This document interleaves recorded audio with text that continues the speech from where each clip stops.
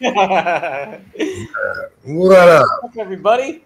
This is Don McDangelo of SEScoops.com and several other outlets, but whatever.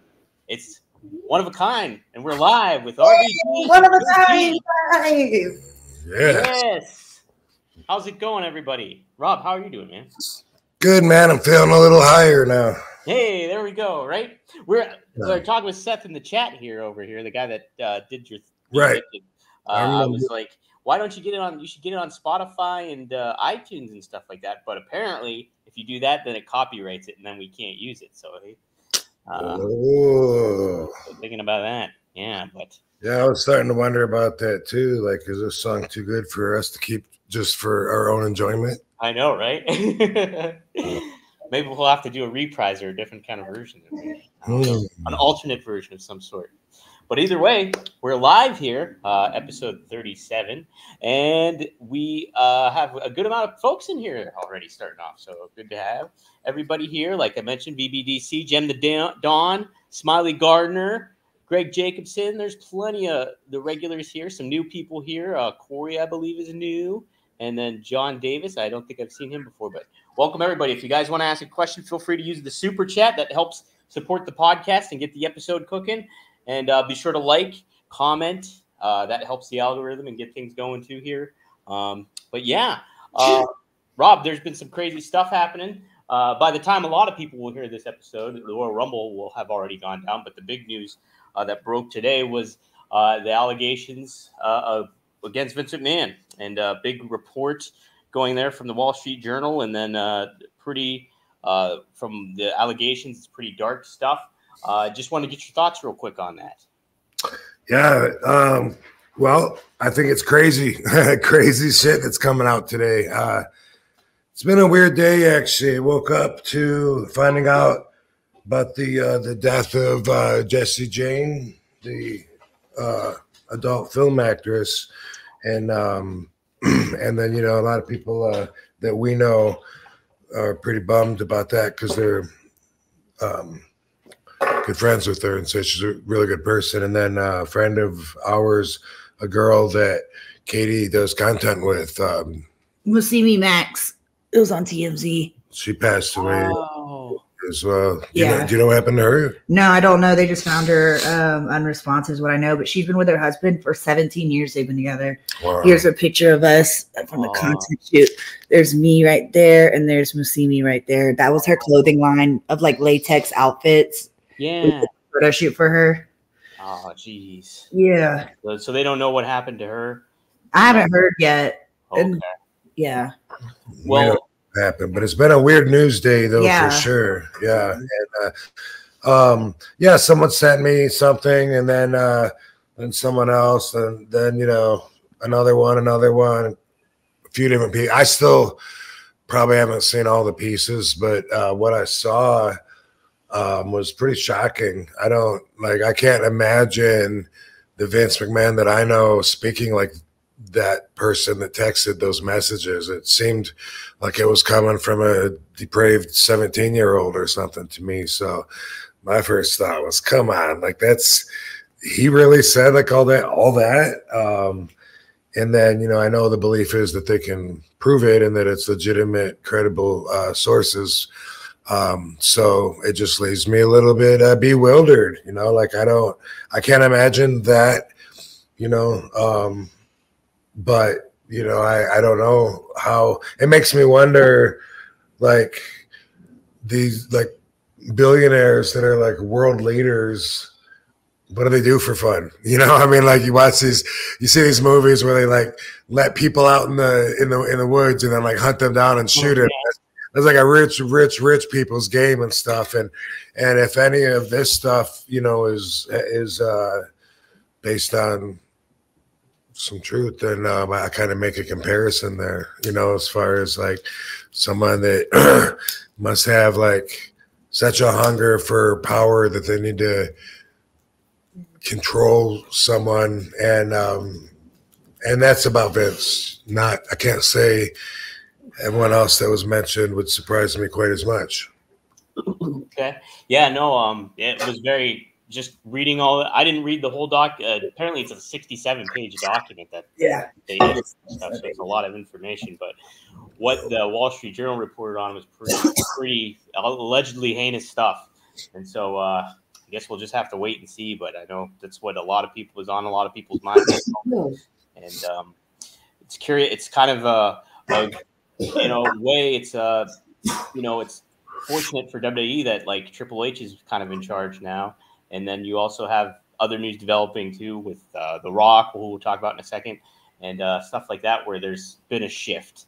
And like a lot of this stuff is kind of like, okay, this is Vince stuff, but allegedly, but it's kind of like, okay, but there's a new ship in charge, and then all the news breaking with all the positive stuff regarding WWE. So it's going to be a pretty interesting news cycle, I'm sure, for the next couple of weeks, especially on the road to WrestleMania, in addition to all this. So we'll see what happens, I suppose.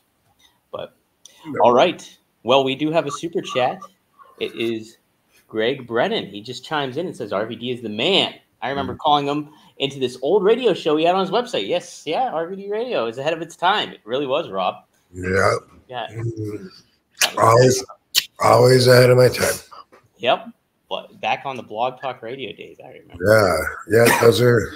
Those are good times. I don't know. I had fun with it. See you. Have fun.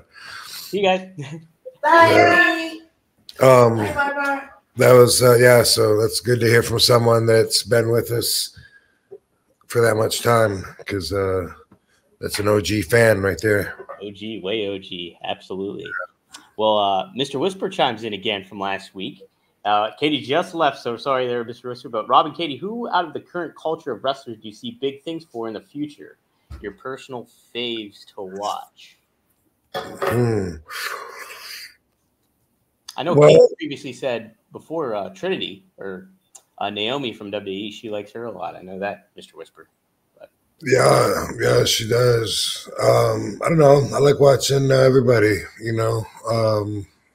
Brian Cage. It's pretty awesome. I kind of like to watch everyone and try to learn who they are, learn about their character, whatever. But there's certain guys, I know when Penta is in there and his brother, I know they're going to be doing some pretty cool and amazing stuff, so look for that. It's been, I like to watch people, and I look for what you expect from them, I guess, Darby's known as the crash dummy now, right? So it's kind of like next, I'll be looking for him to see what kind of crazy bumps he takes and like that. Well, it's funny you mentioned him, because one of the news bits I had, actually, and I'll just go to that right now, is that Darby on a radio show mentioned that Ric Flair talked to him about kind of what you were talking about a couple weeks ago with Darby, when it comes to him taking better care of himself in the ring. Here, let me pull up the quote though. It's on the research here. All right. So Ric Flair. So this is what Darby said on the Rock 106.1. I don't know where it's located at. Probably Georgia somewhere, because that's where they were at. He says, Ric Flair, a couple weeks ago, he came up to me and is like, Darby, you need to slow down. And I'm like, what? Wait, what? You're crazier than Mick Foley, he said. I'm getting advice from Ric Flair. And he said, what's funny is people don't know how great I feel physically. I feel amazing. Nothing hurts. DDP, who I know Darby trains with, also, he's like, we have to put you in a lab. They have to test you out and see what's going on, because you're not human. He says, I feel amazing. I won't stop doing it. Sorry for anybody trying to give me advice. All the people out there telling me to slow down. I can't and I won't. So he does some crazy stuff like we mentioned. And, well, Rob, when you can't blame a guy for wanting to set new standards, that's really what it's all about. And that's what's exciting to do when you're on TV, when you can do stuff that really shocks the people that have been watching wrestling for decades, and you still come up with stuff that they haven't seen that makes them say, oh my God, what did that guy just killed himself? So, I get it. We're all show offs. That's why we're in the entertainment business. And he's saying he's got a lot to show. Yeah. Well, I wanted to get your thoughts too, because back in somebody was to tell you that when you went to WWE or even in ECW, hey, you slow it down, you're taking too many risks and stuff like that. How would that RVD back then how would he react back then? They did. They all did. Yeah. So JR told me, he said, you know, you're gonna see that you're gonna have to change your style a little bit and be a little more choosy about when you're taking those crazy flying bumps and diving out of the ring and all those really physical moves that you do. And I said, no, this is what I do. You know, and at the time I was saying, I mean, ECW runs like 4 days a week because we were not every week, but we did a lot of 4-day loops and 3-day loops in between at its peak. And so when I got to WWE, I thought, well, I'm ready for this. Still, the WWE schedule, it just blows anything away that you could possibly do. So I learned that through experience that you know, I thought that I was on the road a lot and that I was traveling a lot, but compared to WWE and wrestling a lot, but compared to WWE, it just became almost every day. It was odd when I didn't have a work day and usually took that day to travel, but I did keep my style though, and I brought that back up to JR at a Cauliflower Alley Club years later. Remember that when you told me I was going to have to change my style? I wouldn't be able to keep up with my extreme style that I had set for myself by doing it every night on your schedule. And he said, yeah. He said, yeah, remember when you said that? And he said, yeah, well, he said, what you did was unprecedented. So. Damn, Rob. Damn good work, Rob. Well, yeah. I guess the thing that could be in Darby's favor is that wrestlers today don't wrestle as much as, like, you know, I mean, so it's almost like he's not necessarily being, I mean, he doesn't take as many of those crazy bumps like that a lot of you guys did week in and week out, you know, in comparison to, you know, what they're doing now. The stuff he's doing is crazy, don't get me wrong. And he's like a skateboarder too, and some of that comes with its own share of bumps. So, I mean, that might be kind of the one thing coming in his play, and, you know, hopefully it all, you know, he knows a lot of people know their body better than a lot of others do, but hopefully it just stays that way as time goes on, you know? Yeah. Yeah. Yes, sir. So, other topics I wanted to get to was the other news that broke before all the Vince hubbub happened was Raw, WWE Raw, going to Netflix, January 2025. What do you think of that move there, Rob? Like, Raw's been a linear television product since its existence, and now it's going on a streaming platform where people will have to subscribe to see it. Well, it's interesting. Do you think that they won't have any free shows on their other channels at the same time? Well, so SmackDown in 2024, they're on Fox right now, and then at the end of it, well, once it turns to 2025, they'll be on USA Network. So they'll be back on there. So people will still be able to watch SmackDown, but you have to have cable for it too. So WWE's been fortunate to have Fox that everybody can basically watch if you have a television. So they won't have that anymore. So and then I can't remember where NXT's NXT's going to the CW, so there'll be some ability to watch it there too. But yeah, Raw's just strictly going to be on Netflix. So it's interesting. From what I understand, it's a big money move for them, and something, you know, that everyone should be really excited about. I wonder if it will limit the amount of their audience. When I did my return in 2013, they had gotten rid of the pay-per-view buy system and gone to the WWE channel. So you had to subscribe to get the pay-per-views, and then there was no more buy rate for the wrestlers. And I got to tell you, for me, I mean, maybe they took care of everybody else that was there long-term, and I was just there for a few months doing a short-term deal. But it affected my pay tremendously, because when I used to be in WWE 2001 through 2006, the pay-per-views that we would do like once a month was a really huge part of what we would make for the whole month. You know, sometimes it would beat what I made wrestling the other 20 to 25 matches that month. And so for that to just disappear, and I can't remember if it was zero,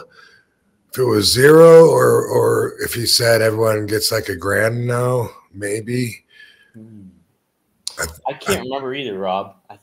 I know I heard something about, I remember that being a big kind of topic at the time when they switched over, because they're like, yeah, wrestlers get paid via the pay-per-view buy rates and stuff like that. And, you know, they're taking that away once the pay-per-views are just airing for $7.99 a month on the network and stuff at that juncture. So it was like, it was a big talk. I remember that.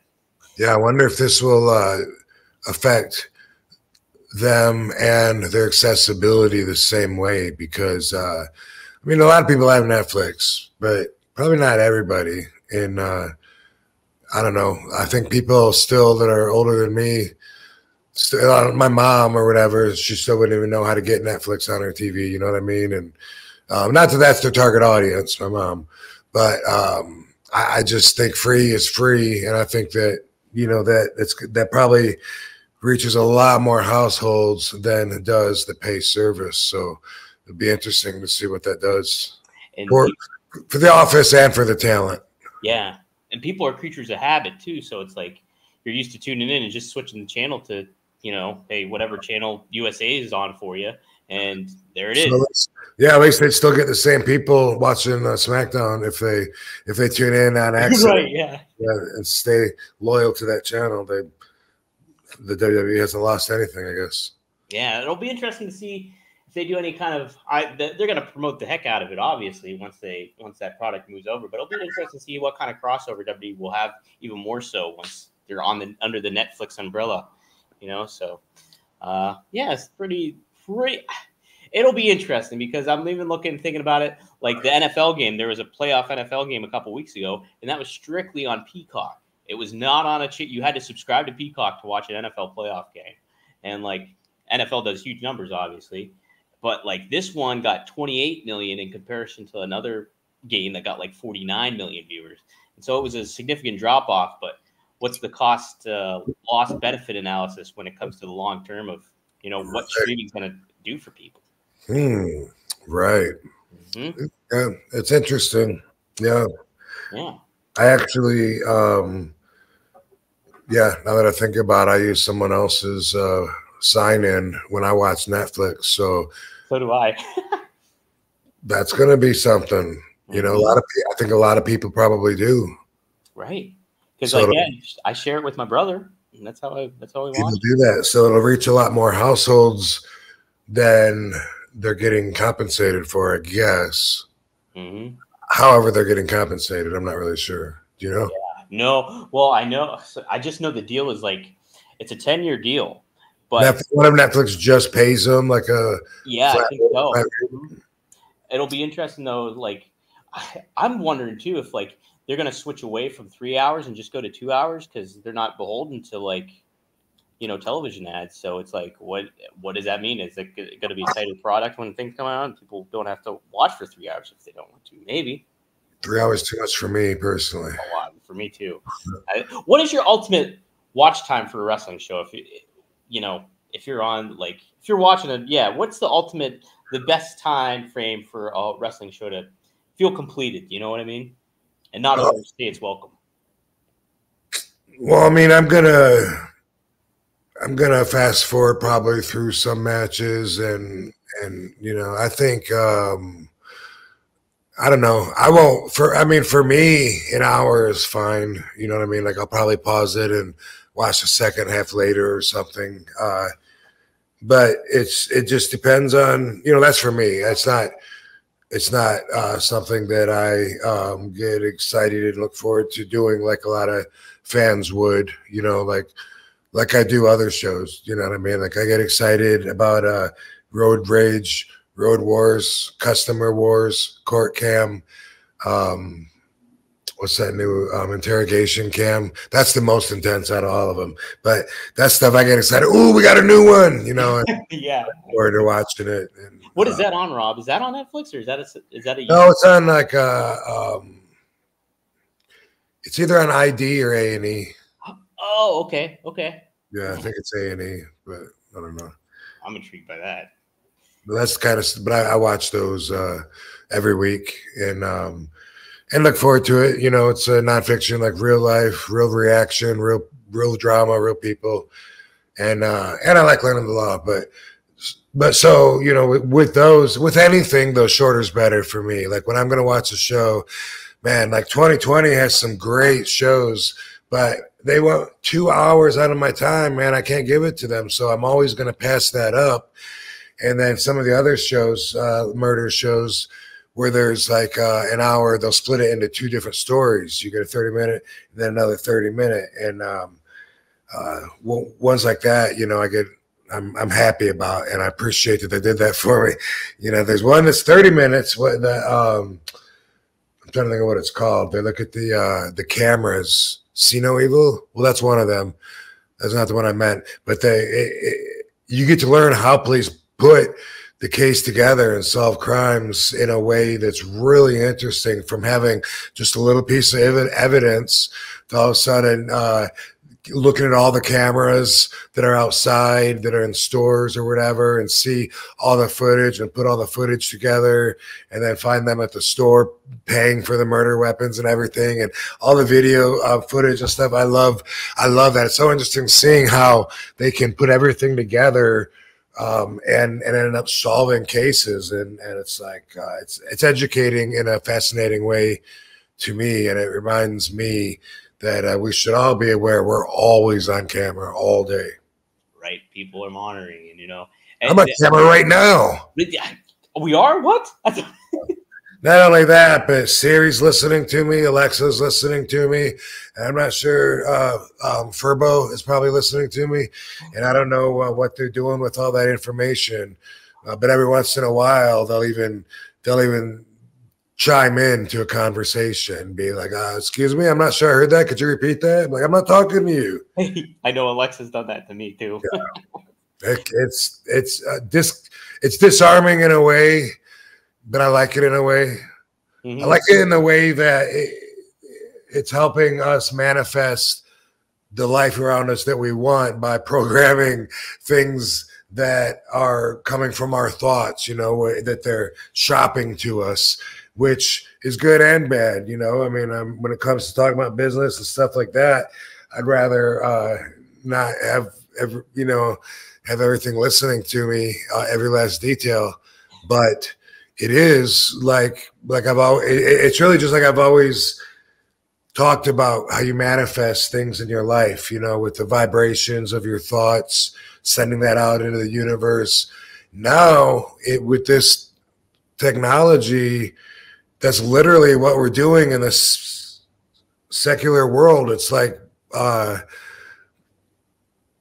listening, and I sometimes I won't even be online. I'll be talking to Katie or D about something, and then boom, as soon as I look on Instagram, it's the first thing, it'll pop like right up, trying to sell me something because I was just talking about it. Yeah. Mm-hmm.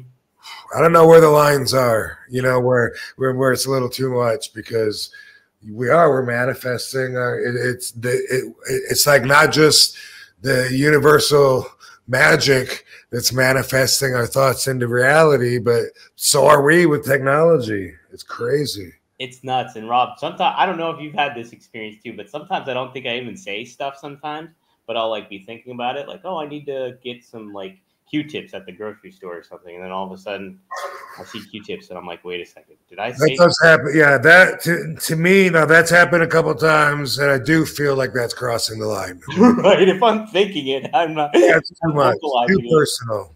Yeah. It's very strange. Greg Jacobson, yes, this is a Shad Gaspard shirt that I have on. And Rob has the same one too. So. And Katie, Katie commented on that. Top of the night, first thing she saw. Yep, pretty awesome. Shad was the man. He was the man. Let's see. Very good dude.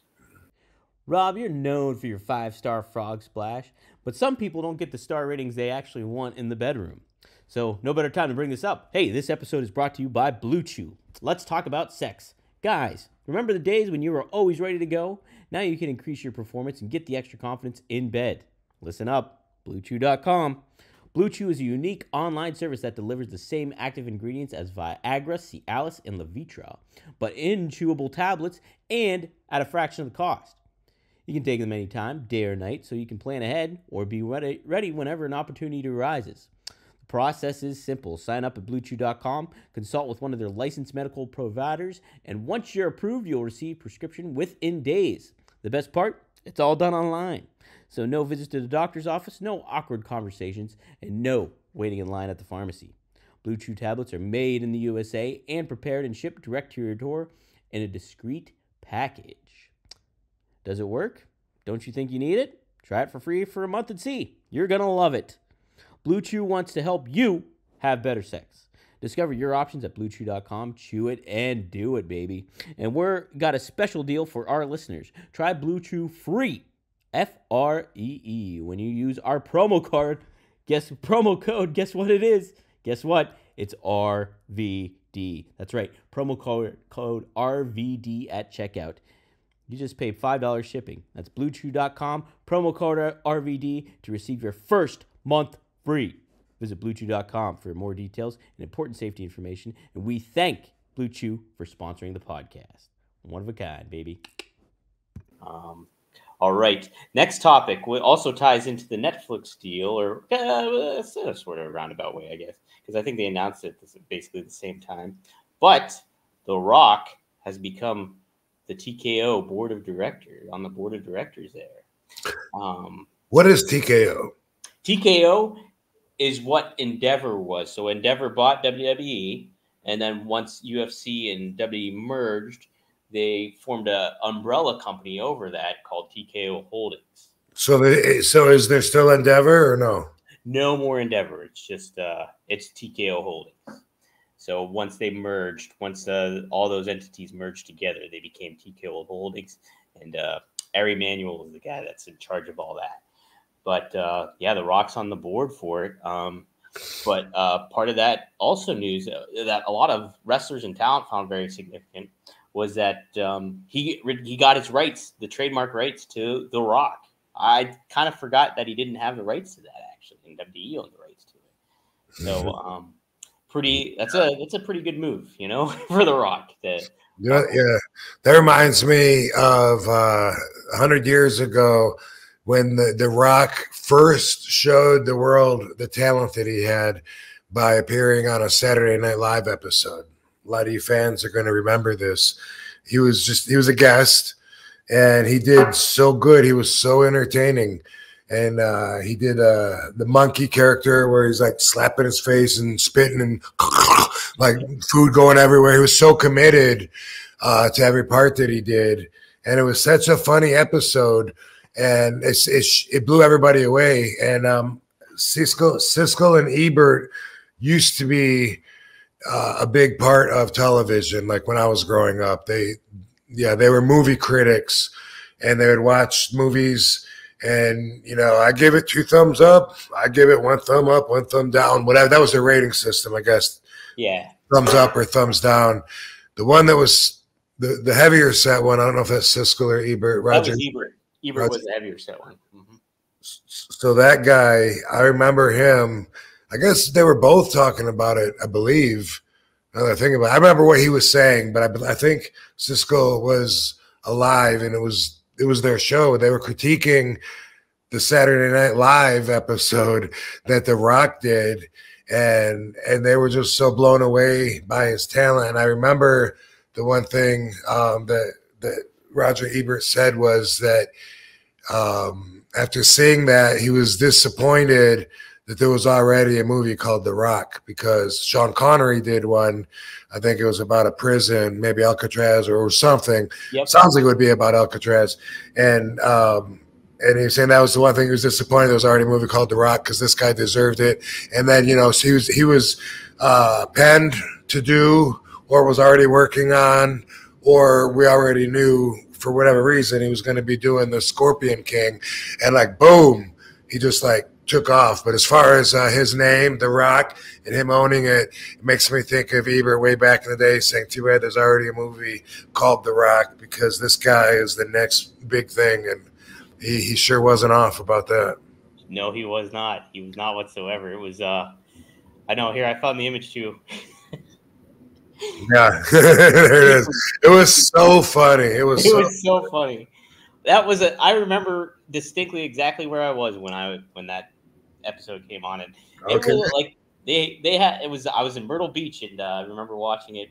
You know, as just a 15-year-old or whatever I was, and yeah, so SNL was great at that time too. Mm-hmm. So it was such a big deal for a WWE guy, a wrestler, to be on that show, and it felt like very appropriate for the time period. The Rock nailed it. Yeah, so great. So yeah, that was really awesome, and I think they also predicted he wouldn't be wrestling much longer. And yeah, for full time, it wasn't that much longer. He was out of there for the most part. You know. So that's really cool, though. That he's on board for this big company. Like that's amazing. You know, like it's hard to imagine looking up to the status and position that The Rock is in, and imagine, how do you move up from there? You know, like, besides running for president, where else do you go? And then when something like this, like, I don't know, do you say he's a CEO or he's a chairman, or he's just on the board of directors? Right. Okay. Yep. That's awesome, though. And doesn't he have a football team? Yeah, so the XFL merged with the the USFL. They just merged, so they're going to be a whole entity too. I don't know if he still owns part of that or not. If somebody in the chat knows that, let me know. But and it wasn't a team; it was the whole organization. He owned the whole league. Yeah, so pretty crazy. Yeah, aside from running for president, I don't know what more The Rock can do to get like a bigger status. That's basically it. You know who pinned The Rock? That guy. That's awesome. Yeah. That guy. Yeah. Okay. Very impressive, though. And I mean, and he's someone we can all look up to. His charm comes out in everything he does. So if someone doesn't like them, there's something wrong with them. Right. Something that's pretty cool too, Rob, and I was talking about this with Gagne and Magnum earlier, was that you know, it's cool that Triple H is kind of running everything, and he's such a student of the business and stuff like that, and has trained with Killer Kowalski and had appreciation for the NWA, and so he's like has this tie to the history of wrestling and how wrestling should be portrayed. And then it's almost like Rock is a failsafe in a certain way, where he's on the board of directors and he's got all the wrestling knowledge and love for wrestling too, where it's like, you know, it's not like Disney bought WWE and they fired everybody and, hey, we're going to get a whole bunch of producers and whoever, you know, Hollywood people to come in and do wrestling instead.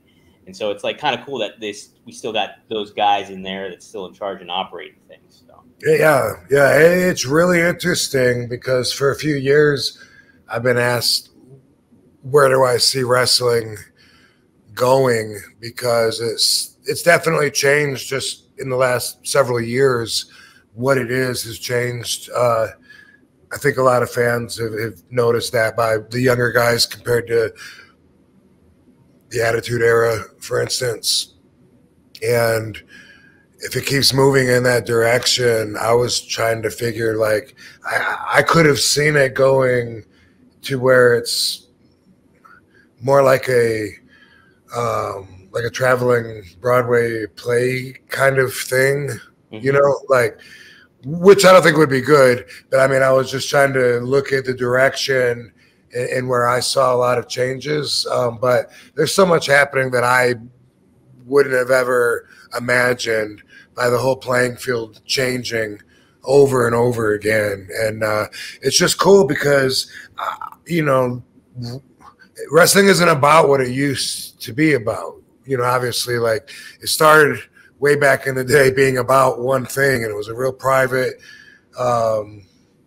secret society that didn't have to adhere to outside rules of society, of the world, you know, and just seeing where it's at now, and a lot of times I say it in a complaining, maybe not complaining, but I don't know. I point out now it's corporate, work friendly, politically correct, kind of working environment where so it's not about that magic that it used to be about. Everybody worked very hard to protect that magic because they made a living off of it, and now it's not about that magic at all. And so it's interesting to imagine, like, if it does change into something else, like, what is it going to be? And by its roots being ripped right out of the ground and moving and being replanted, it seems like that's a definite possible point of another direction taking place, and who knows what. But being one of the only guys from my generation that still moves, still wrestling, I still feel good and still do my moves, and there's not many of my peers that do that, especially like RVD, because nobody does it like RVD. One of a kind. But being in that position, having the knowledge and experience that I do, and still having the physical abilities that I do, I feel like I'm in a really good place, even though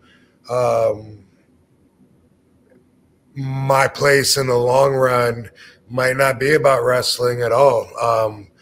As far as in the wrestling world or wrestling universe, if wrestling is going to grow into something else, I just know I'm in a good position, even if Trips isn't calling me, asking me to be there every Monday night or whatever. Either way, it's like I feel like I'm in a great position that only good things can come from, and it does. That's why I'm still wrestling. That's why I do all the autograph signings and meet with all the fans. Like, I love that. So hopefully I'll always do that. And of course, I see my value and express my value there. But as far as the world of wrestling possibly becoming something different and stuff, there's going to be a need for my one-of-a-kind perspective somewhere. 100%. It's kind of funny you mentioned that too, Rob, because part of what I was also going to talk about was an aspect that kind of did hit a little bit of the news cycle too, and that was that WWE is reportedly going to focus a little bit more on the realistic sports element side of wrestling moving forward too. Let's see if I can find where I got that information. Oh, it's up here. Yeah, here we go. So I think this is from PW Insider. It says, "We are told that the talk at Raw yesterday and at WWE headquarters today is that the company will be incorporating some sports-centric elements into the programming." Now, I'm not too clear on this. Maybe some of the chat can help me out with this, but it says Cody Rhodes being interviewed on Raw earlier today, complete with the clock listing the time, was an example of given trying to root the product into stronger realism. We are told that interviews will reflect this as well. And then on top of it, too, AEW, I know, is bringing back their ranking system, which is definitely has a sports-like kind of feel to it, too, where it's like, hey, this person's more eligible to fight Samoa Joe for the title than this person is. Who's doing that? AEW is. They're bringing a ranking system back. They initially started with it, but they didn't stick with it very long. They usually had the top 5 people in contention for the titles. So they're gonna bring that back and make more of that a focus. So like, hopefully that might be an indication that the scales are balancing out, where it's like, yeah, you have those fast paced and people are really focused on the moves right now and the athleticism of the talent, but like getting that legitimacy back incorporated to it and kind of making it feel more like that sports product that it conveys, I think is pretty important. So maybe we'll see some good stuff moving. Is that like what they're saying though? Because I'm not really sure from what you said. If that's what, can you read that again? Yeah. Let me pull it up here. So this is regarding WWE. I think I heard I translated differently in my head, but I was okay. So paying attention. So so this is, like I said, I think this is from PW Insider, and it says, we are told that the talk at Raw yesterday, so this report must have came out on Tuesday, and at WWE headquarters today is that the company will be incorporating some sports-centric elements into the programming. Cody Rhodes being interviewed on Raw earlier today, complete with the clock listing the time, was an example of Given trying to root the product in a stronger realism. We're told that this will reflect in interviews as well. So, sounds interesting. What explain the clock to me? So I think what they meant, and let me see if anybody said anything wrong here. I think what it was is maybe Cody Rhodes had a previous interview earlier in the day that they showed, and then they must have showed like the clock time of when this interview was going on. So it was an indication like, hey, this happened earlier in the day instead of them just saying it earlier in the day. Maybe that's what I'm gathering from it. I was kind of confused at that though too, but the sports-centric term is what kind of stuck out to me in regards to, hey, they're trying to focus a little bit more on, getting the product across from a more sports-like feel. And that kind of makes sense though too, because I mean, TKO Holdings is like, very sports oriented and focused. So hopefully that is a positive thing for TKO or TKO. Yeah, TKO. What's it stand for? I don't think it stands for anything. Yes, doesn't it? Yes. Tony Khan. I think it does. I think it's just like Tony Khan owns. Tom kicks opiates. I don't know. Hey, I'm trying to scroll through here too on the chats, and Seth from Venice Beach Dub Club finished and loved the Celestine Prophecy, so that's fucking awesome. Good to know. Good to know. If you love it, like I know you loved it, your life has changed, and you'll see everything different now. It changes your perspective. But I want to get back to what were we talking about before the realism? Yeah, so sports-centric. What the fuck does that mean? Because like I'm thinking, I remember not that long ago. Well, maybe goddamn the years. It's hard for me to judge time. That's one thing. That when I'll be like talking about something that I think happened last week, and then I'm like, was that 6 months ago? It's so hard to blend. They'll all blend together sometimes. Especially after a week or two after that. But I just remember it was probably maybe 2 years ago now. Some promoting that I saw, and maybe it was for NXT, and it seemed like they were using a word. Maybe it was inclusive, maybe, and trying to make everything like that was their goal. Like it was going to be, everything was going to be like inclusive, and that was going to be like what they were aiming for, which to me meant making everybody feel like they're part of it. And they were showing what they wanted for tomorrow's stars. I don't know if these were signed talent or what, but I remember seeing things that I thought were so weird. And this is what I would have thought would have been sports-centric. They were incorporating, like, I don't know, a rollerblader, a kid that was a skateboarder, a kid that was playing basketball or something like that. Very ordinary, regular-looking, very young adults or old teenagers that were doing different sports.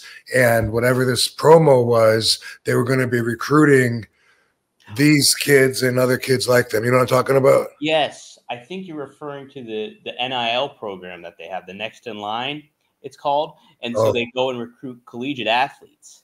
Oh, okay. They try to sign them to deals, like a 1-year deal or something like an NXT or Performance Center deal. So it's like, and they did. So what you're probably thinking is like they had like volleyball players from college, gymnasts, wrestlers, football players, basketball players. Yeah, I didn't get it. I guess I misunderstood it. I thought they were saying this is what, this is who we want on our TV show, not the old wrestler-looking wrestlers, but these kids. That's what I thought. Oh no! So I think they're collegiate athletes. So they're giving some of these talents that might not necessarily make it like on a bigger stage. You know, if you're a collegiate volleyball, a premier collegiate volleyball, the only thing that you could maybe do is the Olympics. Outside of that, if you're a volleyball, you might get cast aside Tom Hanks in a movie. Yes, exactly. So that's, you know, that acting career is a volleyball still. Right. Wilson was, I don't know how I didn't walk away with the Academy thing. But yeah, so that's kind of what I think, and they're very still into that because they signed that guy, what's the guy's name? He was a gold medalist wrestler. Kurt Angle. Yeah, that's him.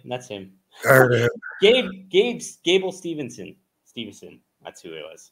So they signed him, and it's a couple other. There's twins. I was thinking with the sports-centric that they were just going to be. That's how I took it, like not knowing what it was, not knowing what they're talking about wanting to do. I was just imagining them trying to incorporate all this crazy stuff that was floating around in my head from that promo. But it sounds cool though if you're talking about capitalizing on the realism of what it is, because there's so many ways you could do that. And for me, being a 30-some-year vet of the ring, I always roll my eyes when somebody defends the realness of the business with an injury.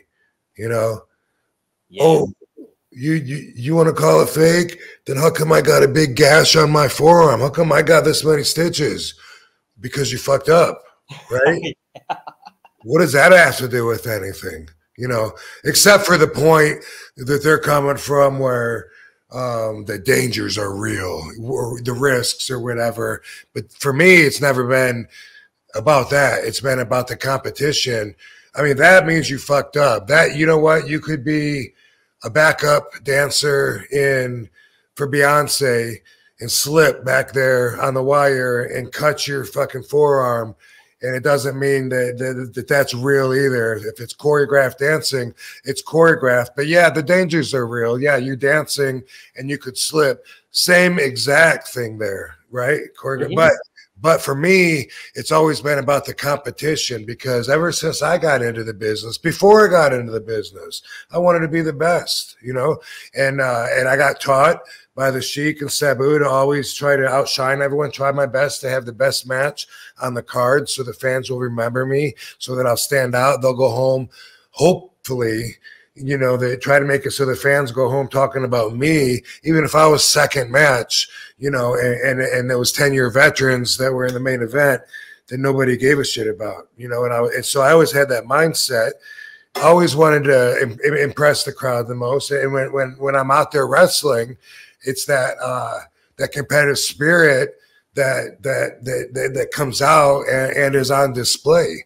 And the way that it used to be, you know, sometimes, especially like in Japan, sometimes the level of competition was so high that we would literally be trying to not sell as much of the other guy's stuff.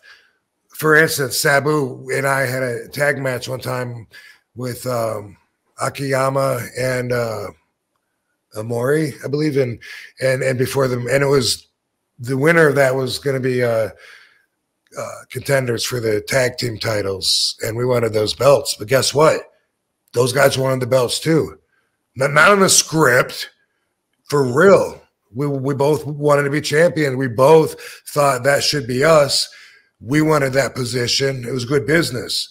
And so before the match, and this is when I still listened to everything Sabu said. I mean, he's always my mentor, but this was probably 97, 98, somewhere around there. I don't know, but he said maybe 96. But he said to me before the match, he said, "Hey, you know, don't sell their stuff that much. You know, like whatever they're giving us, you know, try to keep the upper hand and try to keep them in our corner. That way we can smother them, take advantage of them, and let's try and keep doing quick tags so that we can be fresh and try to keep them in our corner and blow them up. In other words, make them winded and stay on top of them. And Sabu said, hey, anytime you see one of them covering me to try to pin me, boom, come in and make the save. Every time, come in and kick him in the head. And this is not what we were telling them. This is what we were telling each other, because we were competing to that level. And I guarantee you that Akiyama and Omori were in the other room doing the exact same thing. And it showed in the match. You know, they did want that position and wanted to smother us and become the tag team champions. And that's the stuff that makes it competitive. That's the stuff that makes it real. You think that the guy in the ring doesn't want to impress the crowd the most, impress the promoter the most? You think everyone doesn't want to win the match? You think everyone doesn't want to be the champion, be in the main event, get paid the most out of everybody else? That's where it's competitive. And I don't give a fuck if you messed up and sliced your forearm. All that told me is that you fucked up. Right. No, it's like, yeah, and that's what people want. Like, wrestling is a simulated sport where it's like, hey, people want to win and the titles want to mean something. And like, to you guys, the titles meant that, hey, you're the best of the workers that have achieved that and want to get to that point. I would imagine if they're going to be capitalizing on the realism, they show RVD doing his stretching before a match, warming up, throwing kicks, trying to get my energy up at the peak of the entire day. Like, boom, out there wrestling, that is the most intense part of the whole day. And, besides working out, it's definitely a competitor for the top energy expulsion. And just there's a lot, you got, bam, I got to give it my all. Let's go. You got to be committed, and boom, let's be ready. And sometimes I'll be like, man, if I'm just not warmed up enough, that could go against me. Or if I forgot to stretch my hamstrings, what if I pull a hamstring? I forgot, all that goes through my head. So I'm like, I don't want to use the word nervously, but I'm seriously preparing to go out there. And that's the kind of stuff that's real. The guys that are doing the push-ups and running down the hallways or whatever it is, because they're athletes and they're going out there wanting to look like athletes. Right. It's like, and fans want to see that behind the scenes stuff where it's like, hey, this is what they do to prepare and get ready and all that. And there's a lot that they could do to kind of convey that, to get that across on television. When it comes to like something like that, so like, was Baba in charge back then at 97, 96 at New Japan? Yeah, I started for All Japan in 93 and all the way to 99 when Giant Baba died. He was my boss. Okay, so what I was going to ask, so if Baba were to see something like that, like, hey, you guys are kind of blowing them up or smothering them in the ring and you guys communicated, like, would he be like, hey, that's not what you're supposed to do? Or would it be like, well, why didn't this team battle back and do their own kind of thing? Does that make sense? Like, yeah, I get your question. And I would imagine it would be the later, I think that he would grab his guys and say, if we were able to keep the upper hand, for instance, I think his guys would be punished, and he would be like, how'd you let them make you look like that, man? They ate, they mopped the floor with you guys. What would you do? But in his own words, and I believe that would be his perspective on that if that was to happen. But instead, everybody is so competitive, they're just made for like a really good match. Right. We were trying to keep them in our corner, but they were trying to keep us in their corner. Yeah. Yeah. Well, what happened? What ultimately happened with that, Rob? Oh, those guys got the tag belts. Yeah. Yeah. You drew a line in the sand, though. At least you guys established yourselves. So pretty cool. I think his name was Omori. Yeah, it was Akiyama and Omori. But anyway, yeah, the only other belt I remember being in line for there with All Japan was the junior belt. I had a really, really good pivotal match of my career at the Budokan with Danny Crockett. He was the junior heavyweight champion, and it was a title match. And besides that, it was the first time for them to even give me the ball and let me run a few yards with it, because they were very protective when I was young and green. So I was always in 6-man tag matches where they could tag in and take over most of the match. And literally, like, Stan Hansen could just grab me and throw me out of the ring and just come in like a bully and take over, whether I tagged or not, in the middle of my spot, whatever. He didn't give a fuck. And the Budokan, which was the big show every tour, that was always the one we looked forward to. Last day of the tour, payoff day, brand new 100 stacks of brand new $100 bills. Don't know how that was. Like, he must have got straight from the government or something. But I always did wonder. But that was my match. It was 95 or 96. 95, I think. Could have been 96. One of those years. Available online. It's available online. Yeah, Danny Croft, and I learned so much during that match. But the reason that I brought it up is that Sabu told me beforehand. He said, "Hey, don't beat him. Don't beat him." He said, "You don't want to be the junior heavyweight champion, because then you'll be labeled a junior for your whole career, and you'll never be able to shake it." And he said, juniors don't make top money. The main eventers are always the heavyweights. And he said, they don't consider you a junior. This will change that, and that you'll be labeled for your whole career. So, don't go for that. Wow. So how about that?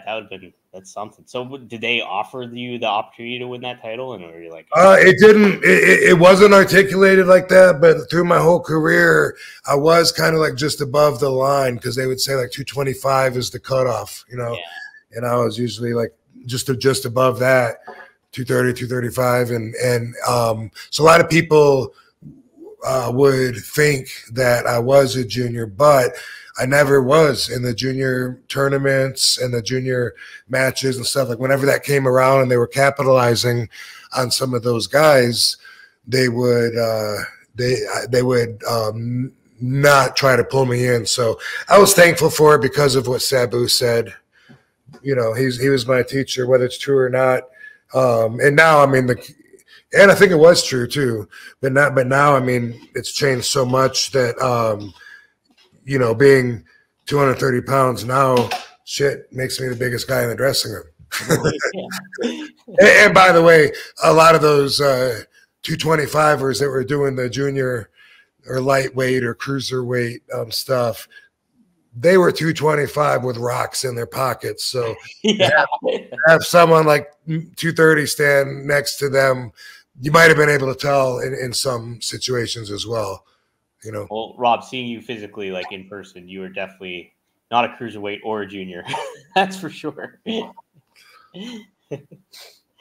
But I think what else was I going to say? Well, it's kind of interesting because you look at like how the Intercontinental title was positioned. It's like, hey, that's like the workhorse title. And then that usually was the indicator that, hey, we have confidence in this person to eventually become the WWE champion. And so it's kind of an interesting dynamic. But the fact that it's like junior on the end, that's a pretty cool insight by Sabu to kind of think about that too, and like have that kind of information. So that's neat. Yeah.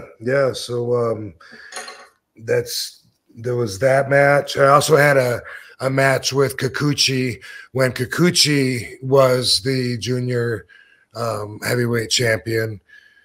In fact, it was that time probably when I wrestled Kikuchi. It was probably that match that Sabu told me, don't go for that belt. Matter of fact, I think it was. And then, but then I wrestled Crawford before that. Either way, I hadn't wrestled that many times for the junior heavyweight championship belt in any company.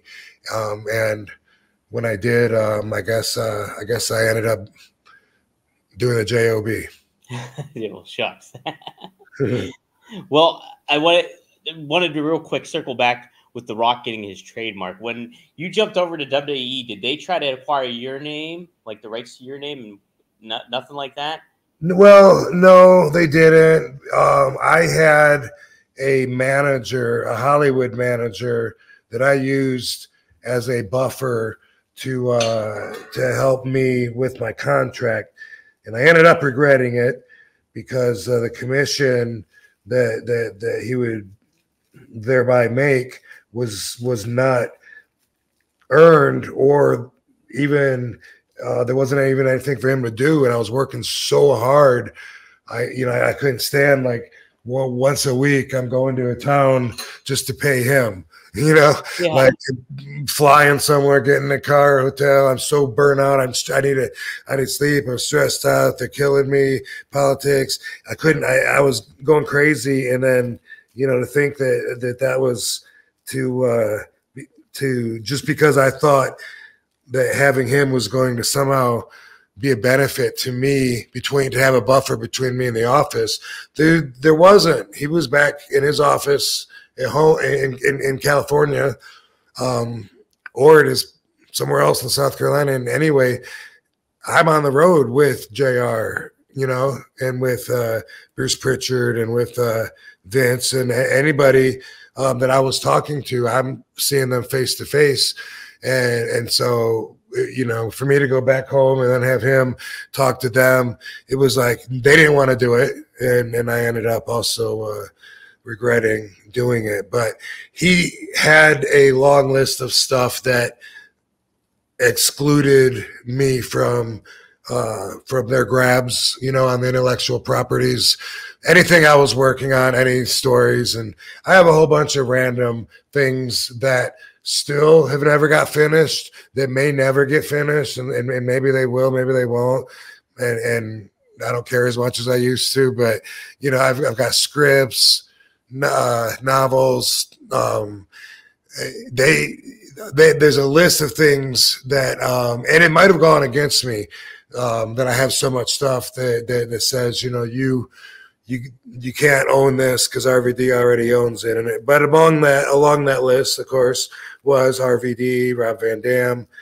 When I left, eventually, there was a paper that legal gave me that showed me the split of properties that they had acquired since I'd been there, and it was like it was something as follows: like, Mr. Monday Night, I own. Mr. Tuesday Night, they own. Yeah, the whole effing show, I own. The whole damn show, they own. And wow. And it was like that. And they even sent me something when they were letting the patents run out worldwide, or not the patents, I'm sorry, but the trademark. And so they were like, you might want to grab them just for your own protection, so other people don't grab them. But they were like, you had to get them in every different country, and it was super expensive. And I was just like, well, I'm gonna go with the good old fashioned shit. What do you call it? You're a common law fucking trademark. You know what I mean? Yeah. I'm Rob Van Dam. I've been Rob Van Dam for over 30 years. I can prove it. So. Well, that's interesting. Yeah, I never really pieced that together. Yeah, the whole fucking show, or the whole effing show. That's more you. Yeah. And then, I remember seeing WWE shirts, whole damn show. It's interesting. Yeah. How about that? Which I like. I like that as well. I like using that sometimes, but it was split up like that, and I was like, I hate Mr. Tuesday anyway. Keep it. Tuesday sucks. Whoever said that didn't catch on. But the names of my moves, everything, it's all broke down. But so there was never any worries of that going in, because I was that my identity was consistent with my intellectual property. And they never tried to say like, hey, do you think it would change your name going in? Never. No, that's why I didn't want to go to WWE in 2001. I was afraid that they would give me some lame character and change everything about me. And that really bothered me, because obviously it's always been important for me to be myself. And I really thought that was going to be up for a battle. I thought they were going to just come up with some lame, who knows what. That's why I was even upset. I didn't tell them that I kissed Ted DiBiase's foot because I didn't want them to make an angle out of it. That was what I dedicated my life to become a wrestler, to get revenge on him. I could just see them doing something like that. So I didn't want them to know, anything like that. My dad told them when they were doing that behind that before they were superstars show that ended up also being on the One of a Kind DVD. But I was like, Dad, they're gonna make me look so stupid. But no, they didn't though. They respected what I had going, I guess. Or I don't think they ever, even though I don't think they ever understood me. I think everyone can agree that WWE never really understood me or why the crowd reacted the way they did to me. Do you think it was a mentality too, or is like there's that aspect where they always just said like, well, if Vince McMahon didn't create you, then like that was always a slight against you? Because like the thing was like when Taz came to WWE and he got that huge pop at Royal Rumble 2000 and stuff like that, they said like that killed him in like a lot of the ways because like that was Taz. It was ECW Taz showing up and not something that was a creation of WWE. So. I think they gave Taz another Z. They did. They put another Z on it. Very weird. I think that, yes, that has been a factor. Yeah, because and not only because of it being true in fact, they didn't create me. I'm someone else that came in, but also because I lived it too much. Like too much for them, meaning I was too protective for them, I think. Of everything stupid they wanted me to say or do. And I always just felt like I know RVD way better than you know RVD. You guys don't even understand me. Paul did. And I feel like Paul was always trying to explain me to the office, and that certain guys in the office that might have power now would have rather just passed on me. I'm like, well, I think let's look somewhere else, and that's the impression that I always got, and that others were like they didn't understand, like is it because he's handsome? We got to do some kind of romantic, lover boy kind of, is it because he's a surfer dude? That's why people love him, is it what is it that? And so I always felt like that, and I think that if they created my character and were able to explain it to me, that they would have been a lot happier than me trying to, and them trying to fit pieces together when sometimes it didn't feel like a good fit. Right. And it's like the way you connected with people is that you were who you are. Like if they tried to put a hat on you and be like, hey, look at Matt Byrne is back in WWE, right? It's like that's not who Rob Van Dam is, and you wouldn't have made that strong of a connection with the fans if they tried to change you. So it's like you gotta think, you're your own entity, man. It's a really weird business where I was talking about how competitive it is and how everybody wants to win. Everybody wants to be top guy. Everybody wants to make more money. It's your job. Who in their job doesn't want to make more money? And usually that requires some kind of a ascension or escalation in your position. And then that's with wrestling, it's really no different, except for it's way the fuck different because it's also a balance of locker room mentality. Which says if you're talking to the office, you're a stooge. And it's like there's such conflicting opposite perspectives looking at the exact same scenario in the world of pro wrestling. So having been brought up by the Hoods when I was really young, they hated the office and anyone was a stooge that hung out with the office. Gary Albright hated anybody that would hang out with Johnny Ace because he hated Johnny Ace. Gary knew about Johnny, but he hated him, and that was his reason for breathing on the All Japan bus was just to go, I hate Johnny. He's fucking hate him. He was like, and you know, we would get heat, any of us, for even talking to Johnny. That made us stooges, and that's the locker room mentality, and that is still part of what we have now in this safe for work, politically correct work environment. It's a combination, it's a hybrid. It's like it used to be all that pretty much, and now it's not, but that's still there. That's still, that element is still there. And maybe mostly probably with guys my age, guys a little bit older, a little bit younger, but as the younger and younger guys keep coming up and changing what wrestling is, what it's about, then that's going to change as well. I forgot what I was going to say now. I started thinking about about how the young guys, when they bring, you know, now, like, their whole agenda is different. It used to be about, we got this good thing, we're gypsies, we travel around, you know, let's stick together, let's protect our thing, you know, get away from us, don't look at our bag, don't look, you know, and now it's more about, you know, I want to show everybody what I can do if I set it up. Yeah. You know, who cares? They know it's set up. They know it's set up anyway. So who cares that I'm taking 3 minutes to climb up and leaving the guy down there long enough to take a 8-hour sleep and hit deep rum. Right.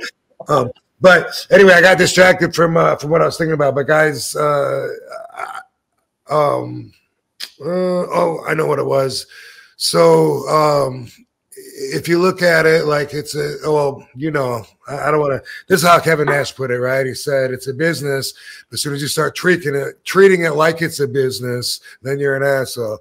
And something like that. I might be. Well, that's what. Yeah, I think that you've hit it pretty much. Yeah, and I liked it when he said that, because what he's saying is what I'm saying. Like a lot of people that get ahead are guys that hoods would disapprove of, but so what? Hoods must feel just entitled just to have their job and just expect everyone to come up with programs for them and ideas for them to keep them relevant, keep them in their position, compelling to the boss, to the show. And really, if you got ideas and stuff, that's great, and that's how you get ahead. It wasn't allowed, from that stupid meathead locker room perspective that I was brought up in. It wasn't. So anyway, Johnny Ace represented that. He was office. That's why him and Vince are so close. And him and Miss Baba were really close. And he didn't care, but he had different values than the other boys. And he wanted to be office, even though he was wrestling, and he ended up in a pretty high position in the industry in the end. But man, Gary used to, would get so hot over nothing, just Johnny being Johnny. It's just Johnny being Johnny. That's it. Unless there was something behind it that I never really knew, but he just, thought that Johnny was political and two-faced and shallow and ingenuine because his values were getting himself ahead with the office, not having the boys back so much, and it's like, hey, it made sense at the time, but, look, where's he and where's he? And I'm not saying that Johnny's in a good spot now after this news broke out. But look, what he did reach a pretty substantial status in the industry, and now, maybe he's in hot water, but Gary's dead. Yeah, it's true. Gary, how old was Gary? Was he like 35 or 36 or something? I should look. Yeah, I guess he. I'm not sure. Yeah, I guess he would have been 38 at the most. He was older than me. 63. He was born in 63, died in 2000. So that would make him what, 37? Yeah, 37 about. No, yeah, 37, 36. So, yeah. Ooh, crazy. Young dude to die. Very much so. He was diabetic. Oh, really? Sabu used to always say, man, Gary does not take care of himself for being diabetic because he drinks, takes pills, fucking party, stays up all night. The heaviest of the partiers, really, physically. And it wasn't, there was no like, oh, I'm just going to get 8 hours sleep tonight, guys. But not that I saw anyway. And man, one time, we were in at the I think it was at the Ginza Tokyo Hotel, and me and Bobby Duncan Jr., for some reason we were inside Gary's room, and Gary was having a diabetic sugar dropping attack. Oh. And he was like, he was sweating, and then he was becoming despondent. He was not answering our questions, and all of a sudden he became non-responsive. And he just like, boom, just like laid, bam, he took a bump face down on the bed mattress. And Bobby Duncan Jr. was like, Rob, we got to give him a shot, man. Where's the stuff? And I'm like, whoa. Bobby, are you sure we have to give him a shot? What if he's got too much insulin? Do you know? I know nothing about this, man. Fuck that. And Bobby's like, we got to try, man. Come on. And Bobby grabbed a fucking syringe, and he had it, and he fucking pulls Gary's cheek out.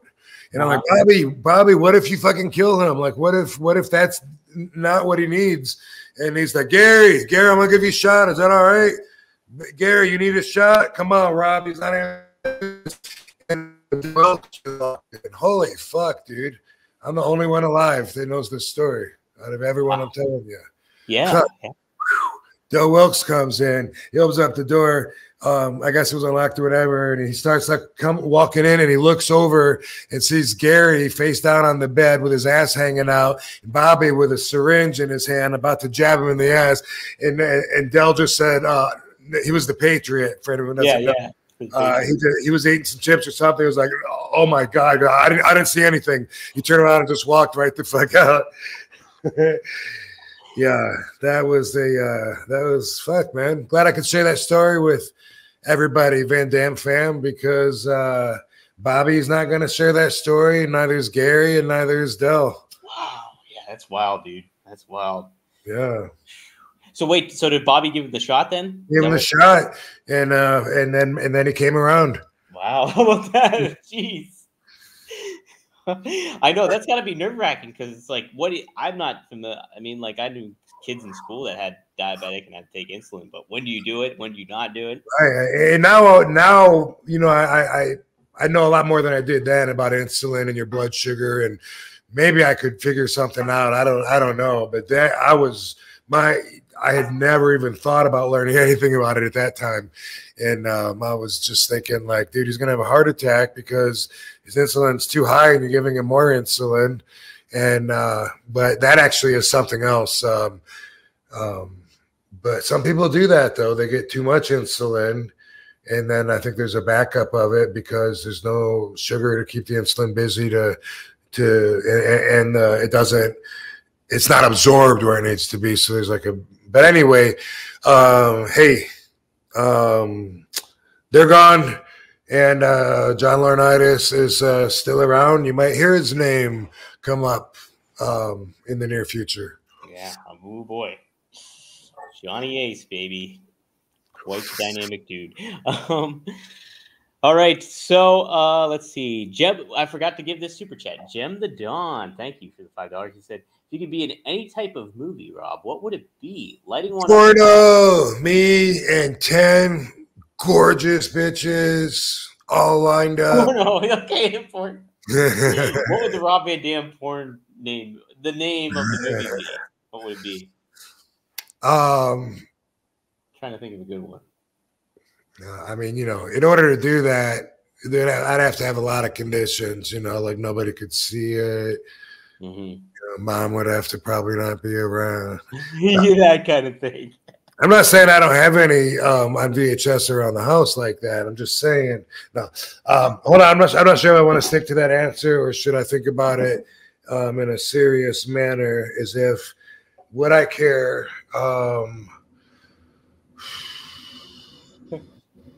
Yeah, you know what? I guess really, I think it would be cool to do a comedy action, dry comedy, Leslie Nielsen, Police Squad type of shit, Naked Gun type of comedy with an action movie. Maybe They Call Me Bruce I believe was kind of like one of those, but I would have a lot of fun with something like that. And so on a serious note, that would be my choice and my showcasing. Show you the action. Yeah. I could try and make you laugh. That'd be great. If you had to do a buddy cop film, who would be your partner? Actor, could be an actor or a wrestler. Who would you want as your buddy cop film partner? This was pitched a while ago. Sonny Ono was trying to get his guy, and maybe he was doing some acting, he was getting into some acting or whatever, but they had a buddy script for was it a movie or a TV series? I can't remember, but I was in it. It was going to be me and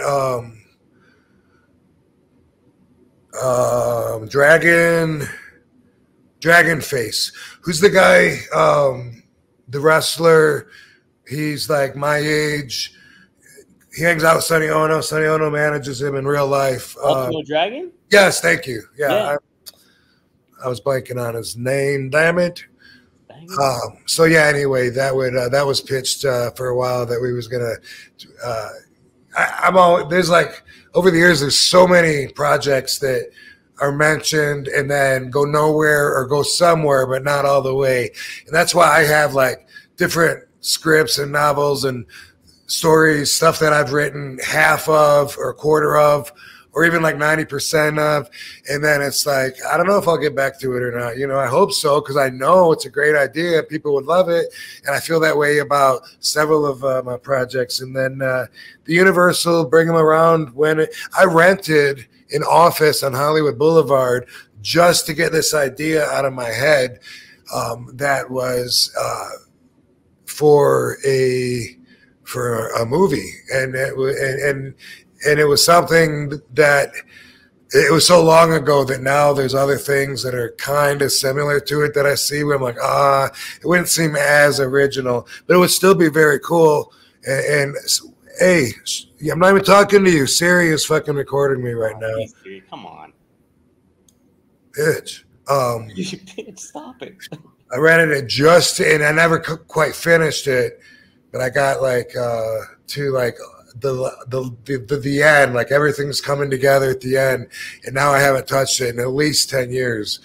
And it's something that like it used to bother me, like, oh, I gotta do it, I gotta get on it, and it's the same thing like with my autobiography, like I might tell a few stories, jot them down, record them, whatever, and then man, a year might go by, and it's like, it's not that I don't want to do it, but obviously it's not number one on my priority, or else I would do it. That's how I cope with me not getting stuff done. But let's come back to that for RVD for two minutes of RVDology at the end. All right. Well, yeah. Are you ready? We can do it now. Sure. I'm just talking about right here. Like I know that people want to rush things. And it's easy to want to do because you want it and you want it now and you need it now. And I've been in that position so many times that I recognize it and I try to avoid it now. And so that's become one of my main values that I share with people a lot is like, you can't rush it, dude, because there's so many things like where maybe someone is unemployed, but they're waiting to hear back on this one thing, or or they're selling something on eBay and they're just waiting and they need, and they're like, man, if that could only happen by Sunday, then I'd be able to have the money to buy the tickets on Monday, and bam, bam, and they want, should I call them again? You know, should I find out? Like, I don't know what. It's a bad place to be in, because you're not vibing a good positive vibration. It's more of a desperate vibe. And I hate whenever I'm there, because people that have seen me with the desperate vibe, they seem to remember that a lot longer than I would like them to remember it, you know. So now, even if I really feel like, man, you know what, this has to fall into place in the next 2 weeks. Otherwise, I'm not going to be able to do it, because I got these other commitments, obligations. It's gonna clash. Damn, I need it to happen. Whenever I feel like something like that, instead, I'm like, you know what? As long as I'm doing everything that I can to make what I want happen, that's all I can do. Can't do anything else. So there's no need to worry about it. All I can do is hope, which is a positive vibration. Hope that everything works out. And a lot of stuff, it ends up working out at a different time that ends up being beneficial anyway. And then after I see the bigger picture, I'm like, man, I was wanting this to happen way back then, but if it would have, I wouldn't have met so-and-so in the meantime. I wouldn't even be able to share this with them. And it's a faith, it's a trust in life, in the universe, that things do work out when they're supposed to. And so, living by the seat of my pants as I do, going with the flow of Zen, and just trusting what I said is how I live. So if you got something that you feel like you're really putting a lot of pressure, even though you've already done everything you can, stop with the pressure, take the pressure off. It's going to happen. It's going to happen when it's going to happen. And so a lot of people are going to be able to use that. I just know it. I feel it out there. A lot of people can relate to that. And it's true. That's one of the ways of life. You can't make things happen when you want them to happen, no matter how bad it seems like you need that to happen. Doesn't mean it's never going to happen, but maybe it never will. Either way, do what you can, line up all the factors in your favor, and then hope. And good luck with that. And so I hope to see y'all next week. Van Dam fam. Excellent one, man. Yeah, that's something I factor in all the time. And yes, sir. Very good. It comes in because, like, sometimes you put so much pressure on yourself. You're like, I got to get this done, or I want this done, and this needs to be completed. What can I do to make this happen? And sometimes you just got to let the universe paint it all out. So. Yeah, in the way that I deal with my own order of accomplishments, if it's conflicting with how I would like them to be, I look at my priorities. You know, like, I would love to do this, my autobiography, before someone else writes it. It is very important to me, but is it more important than watching TV? I guess not, or else I would do it instead of watching TV, you know? And that's just being real with myself. I would like to apply some discipline so that I work on it even when I would rather sometimes do something else. That's kind of what discipline is. But in the end, I got to rather want to do that, really, in order to do it. Yeah. It's just we always have the conflicting feelings in our head. Sometimes we only identify with one of those feelings and not the exact opposite, but it's usually there. And so looking around in it, for most of the things, I figure I must do them in the order that they're the most important to my whole being, to me, to my mind, my agenda. Otherwise, I would probably do something in a different order. And so keep that one. Keep that as a tool in your back pocket too. If you're questioning, you know, like, good, why can't I apply myself and do my homework at night? You probably really don't want to. It probably sucks. It's not your favorite experience of the whole day. So it's something that yeah, a lot of us would want to avoid. We avoid things that are displeasurable and kind of instead aim for the things that we enjoy. Imagine that. Wow, could you fathom that? Jeez. I can't wait to do my taxes. Sometimes though, priorities change because of outside factors, like time, for instance. All of a sudden, like, boom, what? I got to have this done tomorrow. Guess what? Bing. Now it just became way more important to me. So now instead of watching TV, I am going to work on it. Things like that happen. And so you can try to change your priorities, but really your priorities are based on the level of importance to you based on your values. So I'm not sure you can really change that so much as identify with it and use that as framework to work within, you know, so you can be real to yourself, true to yourself. And, you know, maybe some of your values, you might look at them and say, wow, I didn't know. I thought that I felt more like this, but I guess I really don't. I feel more like this, you know, that happens all the time. Yeah. Yeah. That's some next level shit right there, Rob. RVDology. Boom. 420. Hell yeah. Guys, if you like what you're seeing, you can catch it early on the Premier Streaming Network. The episodes drop. Also, you can go to rvdpod.com, which is right up above me there, and you can subscribe and see some clips and episodes on there. But we also have the debut of rvdtv.com, where you get the episodes every Monday at 4:20 p.m., and then you get clips on there too, exclusive clips and stuff like that. So be sure to subscribe to both, like and share and comment.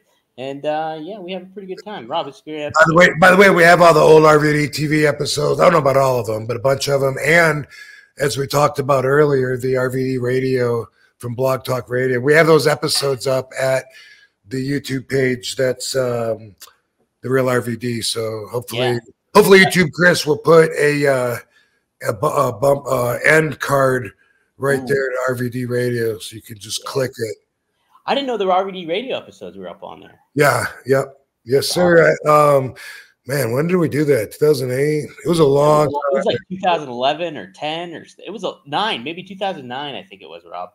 I used to wait like 5 minutes before the app, and I'd say, "Shit, I didn't get no guests on here. You know, let me call Booker. Let me call Jingles. Let me see if they can be on it real quick. You know."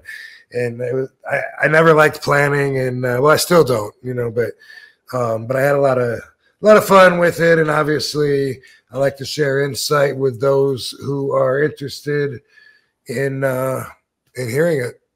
So that's, you know, without the platform, I'm not going to be as talkative, but something like this, or where you've come to see me or hear me talk, you know, then you get me opening up, but mostly I'm comfortable letting someone else do the talking.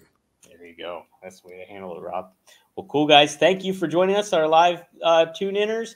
And then thank you if you guys if you happen to watch on YouTube later on, or you check it on the audio via Apple iTunes or Spotify. Please give us some ratings. That really helps so much.